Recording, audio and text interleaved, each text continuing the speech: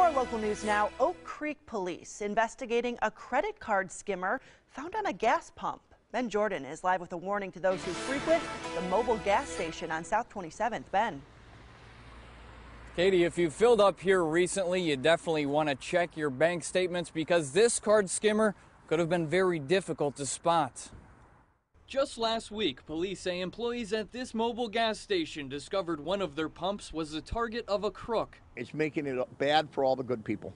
The card skimmer likely could not have been seen by customers because police found it on the inside of the credit card compartment of the gas pump. I do use the debit card a lot, but use cash this time. Although the skimmer was removed, some are still taking extra precautions. Don't use your debit card or your credit card because they're going to get you.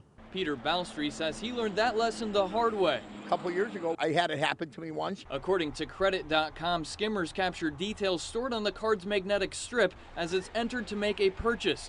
Thieves often use the stolen data to make fraudulent charges and may even sell the card's details over the internet. If I need money, I go to my bank, I walk in the bank, get my money out of the bank with a handwritten thing. While police continue to investigate, customers worry more skimmers might now be in the area. I hope they get caught. I really do, and I hope that they really do something to them instead of saying, okay, well, don't do that anymore. Here's a year's probation or whatever, you know.